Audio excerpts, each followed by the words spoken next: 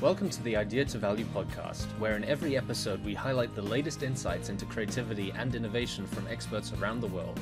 I'm your host, Nick Skillicorn. I care about the evidence behind what makes ideas happen, and I've already helped thousands of people just like you through my unique insights into recent scientific findings of how creativity works. I also show you how to turbocharge innovation programs so they finally deliver on the value and ideas you've been struggling to execute. Get your free training on how creativity can be improved by registering now at www.ideatovalue.com. Now let's get on with today's episode. Hello everyone and welcome to another Idea to Value podcast interview. Very happy to have Stuart Semple with us today. Stuart is an artist out of Dorset in England and is become a bit of a celebrity in the artistic community at the moment because he's created the pinkest pink in the world. And that's related to a couple of the things happening within the artistic scene right now that we're going to talk about today. Stuart, it's very pleasurable to have you with us today. Oh, thank you for having me. It's good to be here. So for people who don't know you or what work you do, could you just give us a brief background as to what sort of things you're up to and how you got into it? Sure. I mean, I'm basically a contemporary artist. I'm a visual artist, and that's been my job or profession, if you like, for about 15 years. So I'm predominantly a painter, so I make paintings, and I kind of do exhibitions all over the world of those. And done some public art projects, a piece called Happy Cloud, where I let off thousands of smiley face clouds from the Tate Modern a few years ago that I've repeated around the world. So kind of public art, painting, sometimes a bit of sculpture. But I use the internet a lot as kind of a medium or a space or an exhibition area, something like that, a way to engage the public. So yeah, I guess from the painting side of things, I've been developing my own paints for most of the 15 years I've been kind of painting, I suppose. So there's a side to my practice which is very much about that alchemy and the creation of different potions and materials to use in my work. And that's recently come to the forefront over the last, shall we say, couple of months, couple of years, because there's been quite a controversial thing that's happening in the artistic scene related to one specific color of paint. Could you just let us know what's happening there and why it's a bit controversial? Yeah, sure. So basically, there's a company called Surrey Nanosystems out of the UK who've created an incredible substance which is called Vantablack. This substance is the blackest black on the planet. And what makes it the blackest black is the fact it absorbs something like 99.9% of all light. The effect of that is you coat something in this stuff and it almost looks like a black hole. It loses all form and all shape. It's amazing stuff. It was originally designed to be used kind of for engineering applications, coating the inside of telescopes, looking into deep space, that kind of thing. But an artist called Mr Kapoor, and for those of you who don't know, he's a really big artist, very important artist, makes giant public sculptures like the Bean in Chicago. He got exclusive rights to use this in art, which meant that no other artists could work with Surrey Nanosystems on any other artistic projects. Although everyone else could. So graphic designers could, musicians could, luxury brands could, but only one artist could. And that didn't sit very well with the artistic community. They felt excluded, that it was elitist, and the fact that Anish had all this money and wealth and power enabled him to do it, and it wasn't fair on everybody else. So that kind of is what happened there. And I've written an article about Vantablack previously. It is a fascinating substance. And if people are struggling to imagine what it's like, imagine that if you were to take any three-dimensional object that has grooves and ridges on it, like someone's face, and you paint it in the substance, more or less no light can be reflected off it, so it just looks two-dimensional instead of three-dimensional, and it's a very, very strange sensation. And as you said, this Vantablack is only now allowed to be used by one artist.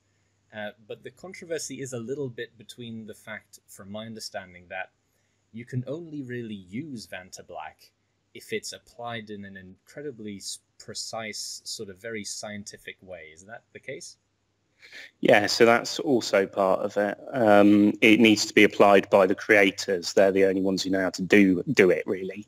They're working on other versions that they might be able to teach other people to use, but at the minute, really, Surrey Nanosystems need to coat your thing with it for you. But that's not strange in the art world. We use fabricators all the time. If you want to make a giant aluminium sculpture, you don't make it yourself. It's fabricated off-site. Same as like bronze casting, complicated picture framing, a lot of installation work. Artists use fabricators or off-site technicians to make stuff all the time. It's very normal in this day and age. So what's strange about this one is that Surrey Nanosystems are refusing to work with artists. But the question then becomes, is it not one artist's right, if they are the first person to see something and want to try it out for themselves, to be able to say, okay, this is going to be kind of my thing?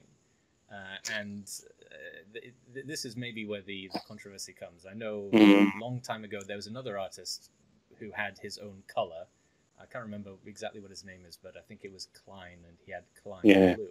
And no other artists were allowed to use this same color. Okay. All right. Okay. So two things. We'll talk about Yves Klein Blue in a minute, because it is interesting and it's very different. And there's a lot of misunderstandings around what that actually was.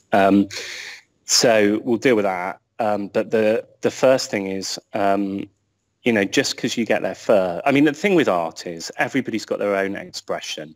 I can give a stick of charcoal to my son and he makes a drawing. I can give it to Picasso, he makes a different drawing.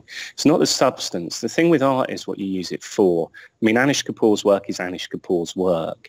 If Banksy made something with that stuff, it would be incredibly different. So it's sort of, to the art community, like our side of it is he's trying to monopolize the material. It's the material that's special, not necessarily the conception of what he wants to do with it. So we think this is a bit unfair because we've all got ideas of things we'd like to make with this wicked stuff, and if we can afford to use it and work with Surrey Nanosystems, why can't we? We see it as prejudicial, almost as if someone opened a coffee shop and refused to serve artists in it. There would be uproar. It's very similar to that kind of thing. So we don't feel like he needs to monopolize it in order to make awesome stuff with it.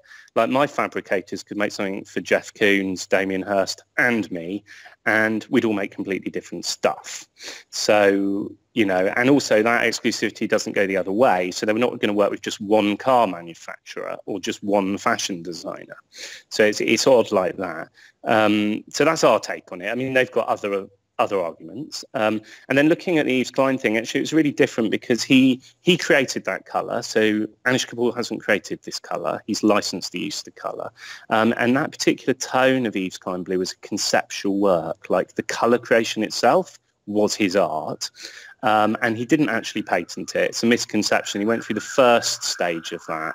And actually since then, loads of people have used it for all sorts of things. Anish Kapoor himself used it recently, and the Blue Man Group use it, etc. So it was a different thing. And I understand that you obviously feel very passionately about this concept of wanting other people to be able to express themselves with this deep black. And you've had an interesting way of responding to it. Can you let us know a bit about that? Yeah, so as I said, I've been creating my own materials for a long time, and one of them that came out of that creation process was a pink, a very specific pink that's what I call the pinkest pink in the world. It's incredibly pink. It's the pinkest thing most people have ever seen, I think. And I had it, and I thought, actually, do you know what? I'm just as bad as him because I've got these awesome things I've made and I'm keeping them just for my own work.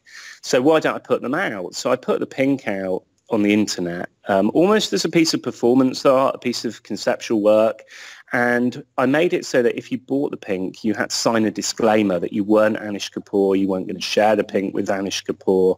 and to the best of your knowledge, information and belief, it wasn't going to make its way into the hands of Anish Kapoor. What that did was it kind of took on a life of its own at that point, and people thought that was quite funny, and it kind of caused a bit of a stir, really, and it kind of ultimately ended up with Anish Kapoor actually getting the pink, and then he dipped his middle finger in it and he stuck his finger up on Instagram, and then kind of all hell broke loose at that point. Do you actually have a sample for people who are watching the video? I know it's going to be quite hard to do it over people listening to the podcast, but if you go to Idea to Value, you can see the video of the interview. Yes. Can you see a bit of the pink? You can see the pink here. Yeah. Obviously, like, your screen can't show you the pink because it's too bright, but this is a pot of pink, and I just call it pink because I hate pretentious names for stuff. Call things what they are. Yeah. You know, a bean's a bean and pink's pink, and yeah.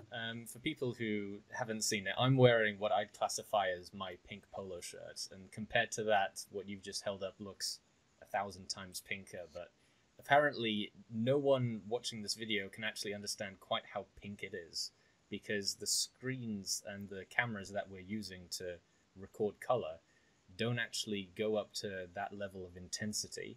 Is that right? Yeah, that's right. Yeah, a screen can't show it. And the other thing is it's activated when you add water to it. So what I've just shown you looks bright, but when you add water to it, it gets even brighter. So, yeah, I mean, basically your screen, the pixels can only go up to 255, they're between 0 and 255.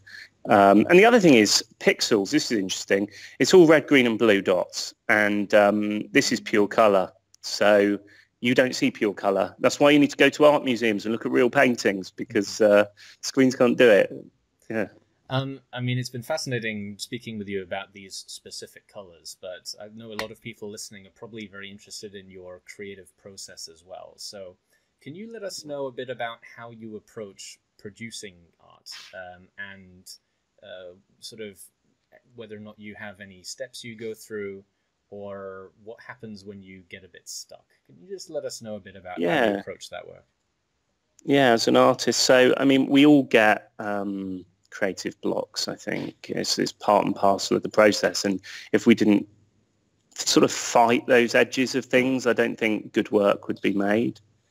But I think for me, it comes through working. I work through those blockages, and the first few things I make after that happens, I've got to kind of live with the fact they're going to be a bit rubbish, and then hope that some sort of momentum gets in. And once you've got momentum in the work that you're creating, then it kind of starts to take on a life of its own or suggest other ideas. And I'm one of these people who kind of believes that the ideas are out there to be landed on us rather than we come up with them.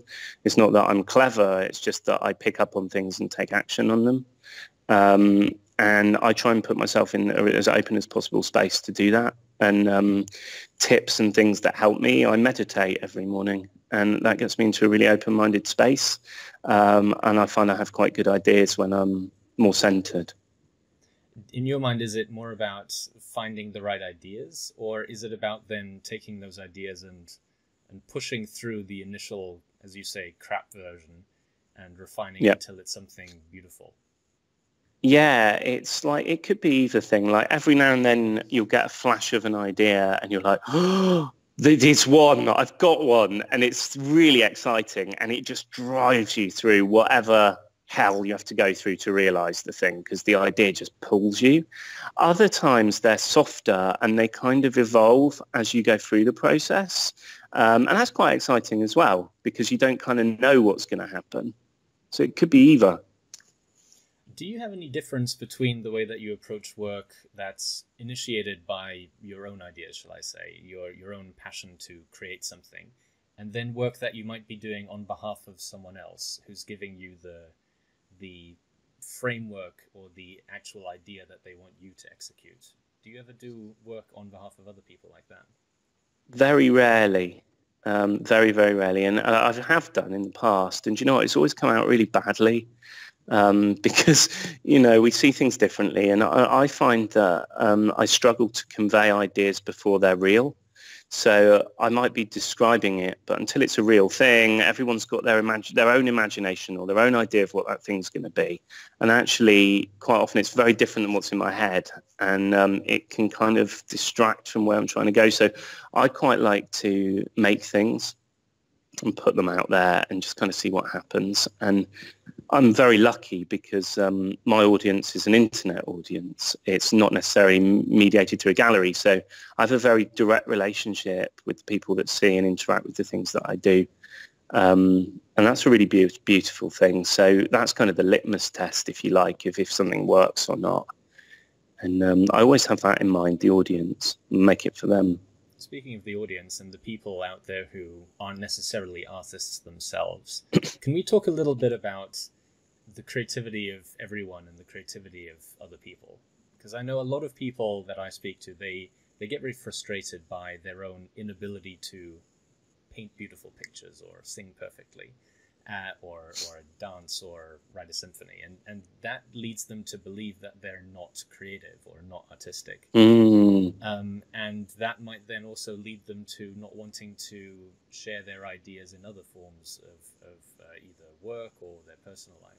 What's your view on creativity overall, and whether or not people can either develop it, enhance it, or push through those things holding them back? Well, I think the first thing is that we can talk about creativity or we can talk about self-expression, and I think they're different. I think self-expression's really, really important, actually.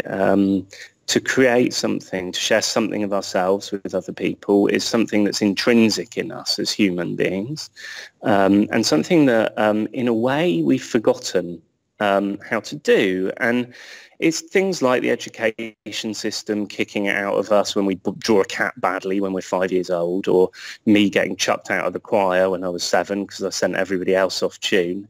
It's kind of, there's a social idea that you have to be good at it in order to be able to do it.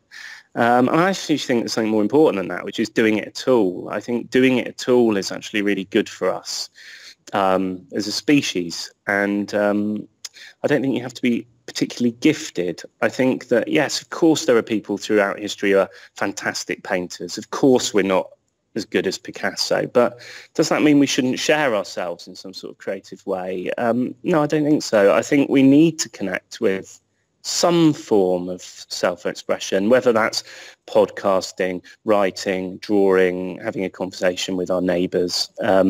It's really, really important. And we find actually that people get quite unwell when they stop doing that. Do you ever feel the sense of anxiety that a lot of these people might feel before you are about to release a new painting? Or are you always pretty confident that, yeah, everyone's going to love this? I'm never confident. I don't take it for granted. You know, I feel very lucky when something I do. I've done so many things that haven't worked, but I'm not scared of getting it wrong and looking like an idiot either, which is why I think on some rare occasions I've got it right. And you have to take the rough with the smooth. You know, you're not going to get to be a good skateboarder if you don't want to fall off. It just doesn't work like that. So, yeah, you've got to get it wrong more times than you get it right. And every now and then you might have something that sticks or people enjoy. Stuart, we're coming up to the end of the interview. It's been wonderful speaking with you. Yeah, and you. People go to find out more about your work, or if they might be interested in your colour or other colours? Yeah, so if you're interested in the paint and the art materials, then culturehustle.com is the place for that. And if you're interested in kind of my wider work, take a look at stuartsemple.com, which is my website, or Instagram. It's probably pretty good, Stuart Semple on Instagram. Yeah. Stuart, it's been wonderful speaking with you, and I look forward to speaking again with you soon. Yeah, and you, thank you. Today's episode was made possible by members of our premium Deep Creativity Training Program. For less than the price of half a candy bar per day, you too can get world-exclusive daily exercises which push your creativity past its comfort barrier to make you better able to generate ideas in all aspects of your life and work. Invest in yourself now by going to www.ideatovalue.com/deepcreativity and using coupon code PODCAST for 25% off your first order. And don't forget that if you found this episode interesting, to like and share it, and to leave us a review in your favorite podcast player. See you again in the next episode.